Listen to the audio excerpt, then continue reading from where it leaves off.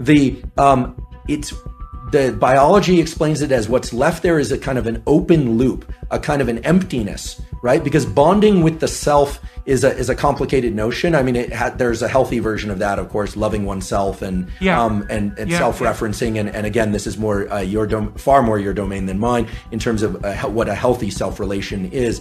But in the absence of a real partner there, of an absence of real sexual partner, there's an open loop of neurochemicals, including oxytocin and prolactin. The dopamine, remember, dopamine goes up during pursuit, anticipation, then peaks and then crashes below baseline after orgasm and ejaculation. So this kind of low that people fear is putting them into an amotivated state. We can think of this, if I were to kind of expand on it, would be, it's this kind of neurochemical, psychological equivalent of making your home environment filthy for a while, not actually putting you into this positive amplification of dopamine. So it depletes the dopamine system.